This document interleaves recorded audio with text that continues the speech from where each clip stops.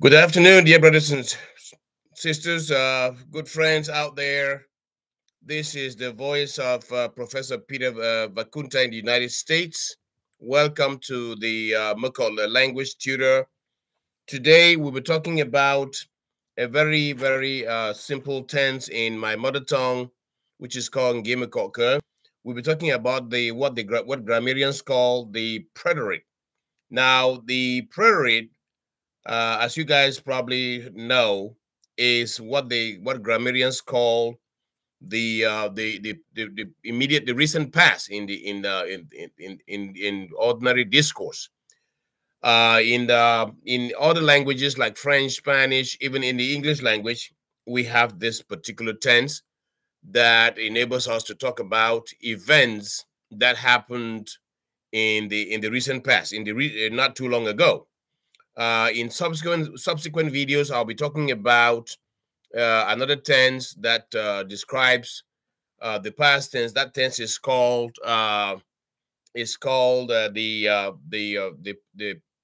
imperfect tense, which is a tense that discusses the events that happened in the distant past, events that happened on a regular basis, events that happened as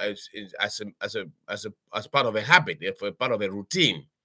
Now that tense is called the imperfect tense, or the distant past. But today, dear friends, I would like us to concentrate on the preterite, which is the simple past tense in my mother tongue, and like I said, in other languages. Now, in my mother tongue, which is a pretty tonal language, which means that if you play around with your tongue carelessly, you may produce sound that you did not intend to produce. So I encourage you to listen very keenly and to see how we do express the preterite tense in our mother tongue.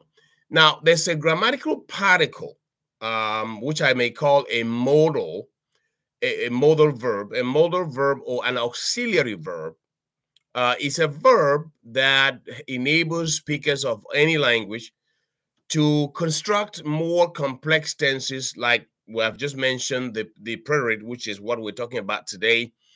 There is also the imperfect tense. We have the conditional tense, and so on and so forth. Now, the modal in my mother tongue that enables speakers to speak in the past is pronounced not. Okay, I'm going to give you examples. If say somebody in my mother tongue wanted to say, "I ate my food." Okay. I ate my food. My people will say mo, no, euphobon. As you can see, the mo is your subject pronoun. The mo is I. If you wanted to translate that into English, it will translate as I. Okay. Now, so if the Bible command says to you, "Mono euphobon," he's simply telling you that he has eaten his food already. Okay, regardless of the context. So mono euphobon. Meukoh is literally translated into English as I ate my food. Okay, I ate my food. As you can see, good friends, the word, the grammatical particle not is what we call in English grammar or in most other grammars the helping verb, or the modal verbs in any language that you can think about. Help speakers to construct more complex tenses, like the past tense, the preterite tense that we're talking about right now. So that was the first example. The first example is mono euphobon. Phobon is food. Okay. My people like to eat fufu, which is called baka in my mother tongue. So if you wanted to say in my mother tongue, I have eaten my fufu, you would say "mono you bakon," okay, which is fufu baka. I'm going to proceed, good friends, and provide you with more examples in my mother tongue that will enable you to speak in the past tense. The second example that I would like to give, you could change the subject pronoun instead of saying mo, which is I, you can change it to plural. You make it plural. You can say we ate our food, for example. So you could change the subject pronoun. I think we're going to talk about subject pronouns and pronouns in the future. But for today, let's concentrate on grammar. So instead of saying I ate my food, you can decide to say we ate our food, and that will be but not you for ba, you know, but not you for ba. So the ba, as you hear that, is translates the English we, and you can see the no stays there, but no, the no stays there, which is your simple past, which is the modal or the helping verb that enables you to construct, to speak in the past in my mother tongue. So my but not you for ba. My people speak very rapidly, but not you for ba. But not you for ba like that rapidly. And you need to be able to catch what is the subject, what is the verb, what is the direct object, what is the indirect object. In this particular sentence that I've given you, there are only three. It's a simple sentence. There are only three components. Subject is ba, you, ba, no, you is your verb, which is a compounded verb. Foba is your food, which is SVO, what is called, grammarians call the subject verb, sentence structure. Okay, so that was the second example, good friends, and you can actually even make that a question by saying, for example, "And not you for bame, have you eaten your food?" You're talking to one person, maybe somebody with whom you're familiar. And not you for bame, and not you for bame. You see, the other is you. Okay, it's the you. In this particular case, it will be a singular person. You're asking one person, did you eat your food? And not you for me. And not you for me. Once again, good friends, you're hearing the not coming in there, which is your helping verb or the modal that enables my people to speak in the past tense. Now, if you wanted to go from the singular you, I speak other languages. I speak many other languages, like the French. They have a singular you and they have the plural you. They have the colloquial you and they have the formal you. In this particular case of my mother tongue here in Ngiehmeukokeuh, if you say to somebody, "I'm not you for me," you're talking to one person, maybe somebody whom you know, somebody whom you're on friendly terms, somebody whom you're friendly with, and so you're addressing the right person as you singular and you familiar. Now, supposing you were talking to a group of people, maybe 1, 2, 3, 4, 5. I mean, sorry, not one. It can be one and plural. 2, 3, 4, 5 people. You will say, be not you for be man. Be not you for be man. Be not you for be man. Again, once again, good friends, you are hearing the not in the construction. So again, I want to underscore, because this is how you build this language gradually until you get to a level where you master the language perfectly and you can speak without hesitating. Now, the no is I said again, is the auxiliary verb that enables you to kind of come up with the preterite, because the you is past tense. But you need a helping verb there, not. And not human. Once you say "and not human," anybody listening to you who is somebody who speaks my mother tongue, Ngiehmeukokeuh, will know that you were speaking in the past.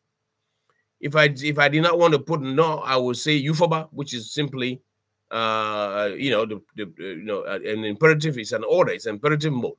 Or I can say my euphaba, that type of thing. It will be present tense. But if I say "and not euphaba me," you are actually speaking in the past tense. Now, if you wanted to make it plural to many people, and you're asking them if they've eaten their food, you will say something like "be not you for be man," which is plural, you folks. 1, 2, 3, 4, more than one person. You'll be saying "be not you for be man." So, as you can see, good friends, this language is pretty interesting. It's pretty interesting.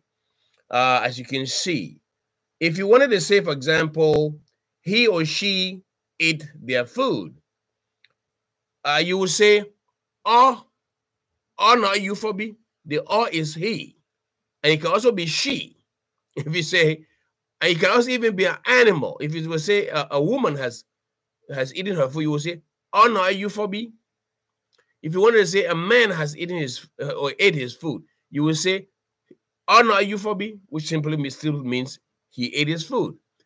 If you had a pet, a dog, for example, and you gave that pet some food, and you wanted to tell somebody that the animal has eaten its food, okay, you're gonna say exactly the same thing. You're gonna say, "Oh no, you for me," but you're referring here now to an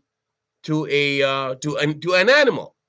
So the as you can see, and we have these things in other languages. For example, I don't want to go into other language here. In French, we have it. We have what we call the neuter pronoun that will refer to we, you, it, she, he, and so on and so forth.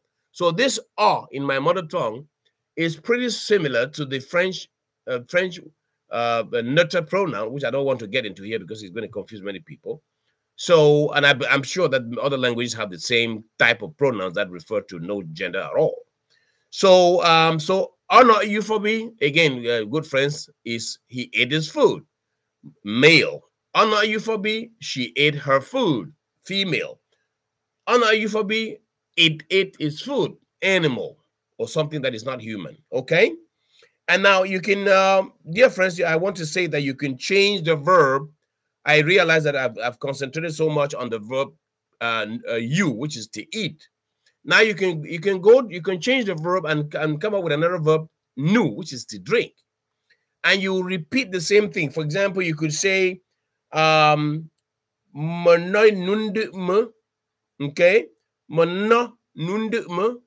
which means I drank wine. Okay, nduma is wine in my mother tongue, and nu is drink, and no, no, nunduma.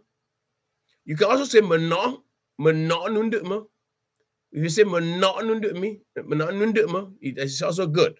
Manonu or nonu. I think I wanted to underscore that too. Some people in my mother tongue will, instead of saying no, they will say no, nonu, or no euphoby. I think that's important too, that I underscore that. Again, as you see, good friends, there is something called accents in languages. Somebody from another part of my village will say it with a little bit of an accent. Instead of saying no, he will say no, but no, which is another verb that means to defecate, and that's also very complicated too. So it's good to say you, you for you bon. Okay. So if you said, for example, you are simply saying I drank wine. Okay, I drank wine. If you wanted to say that somebody, maybe a singular person, drank water, you're going to say ano nun mu, ano nu mu. You see what I'm saying? So the mu is water. Ano, again, whatever you do, guys, you see that the no is there. Ano numu, ano euphobia, and so on and so forth. You can even change the subject pronoun from I or you to we, for example. And the we in Ngiehmeukokeuh is ba, ba. Okay, ba is we. So you can say ba not nubia, for example. My people, they have all kinds of words for beer or alcoholic drink. They call it something. They call it beer.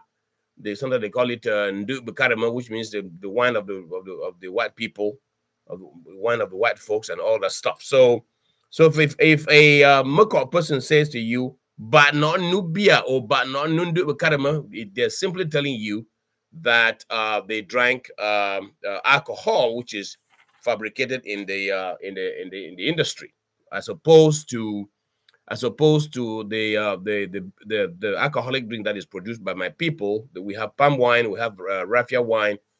That's not what they call ndubukarama. Ndubukarama is wine that has been bottled. Okay, so good friends, you can continue to change the subject pronouns, and each time you change the subject pronoun, I want to underscore this. Is absolutely important that I do underscore this.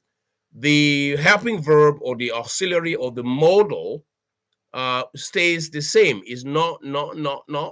but then you have to play around with the subject, and you have to play around with probably with some other elements, subject, direct object, indirect object. But the not stays there, which is your helping verb. So, good friends, I hope that this short lesson on the preterite tense in my mother tongue was helpful, and that you totally enjoyed it. In the next lesson, I'll be probably teaching the other aspect, the other type of past tense in my mother tongue, which is called the past participle, because the past participle, as opposed to the preterite, does express tenses that were ongoing in the past. The tense does express ongoing activities, something that were done, things that were done in kind of in a habitual manner in the past. So thank you very much for your attention. The video is getting to 16 minutes. I think it's getting too long for some people. So I do want to thank you profoundly from the bottom of my heart for taking time off your very busy schedules to take a look at this video. Please, after listening to the video, you want to like it. If you feel like liking it, please like it. And if you have comments, please do not hesitate to leave comments for me to come and check them out. And if you have questions, please do not hesitate as well to ask your questions. I want to thank you profoundly, and stay blessed, and we'll talk next time. Bye-bye.